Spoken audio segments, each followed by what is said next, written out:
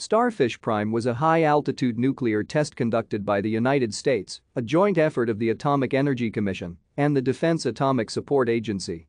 It was launched from Johnston Atoll on July 9, 1962, and was the largest nuclear test conducted in outer space and one of 5 conducted by the U.S. in space.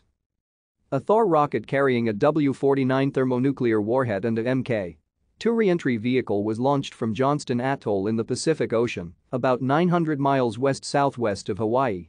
The explosion took place at an altitude of 250 miles above a point 19 miles southwest of Johnston Atoll.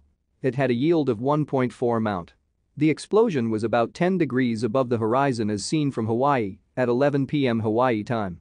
3. The Starfish test was one of 5 high-altitude tests grouped together as Operation Fishbowl within the larger Operation Dominic, a series of tests in 1962 begun in response to the Soviet announcement on August 30, 1961, that they would end a 3-year moratorium on testing. In 1958, the United States had completed 6 high-altitude nuclear tests that produced many unexpected results and raised many new questions.